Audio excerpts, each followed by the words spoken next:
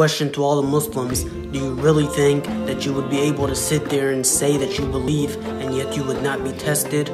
Because I hear all the time Muslims saying that they wish they were at the time of the Prophet, peace and blessing be upon him, so that they would be of the first people to help him. And also I hear all the time Muslims saying they wish they are alive at the time of Imam Mahdi, so that they would be the first people to help him. And also we hear all the time Muslims asking God, asking Allah to send somebody to help us. But now that Allah has sent somebody to help us, and that is Muhammad Qasim, the person who is being guided by Allah through his dreams, now Muslims are rejecting him. So again, the question is, do you really think you would be able to sit there and say that you believe and yet you would not be tested? Allah is testing you with Imam Mahdi.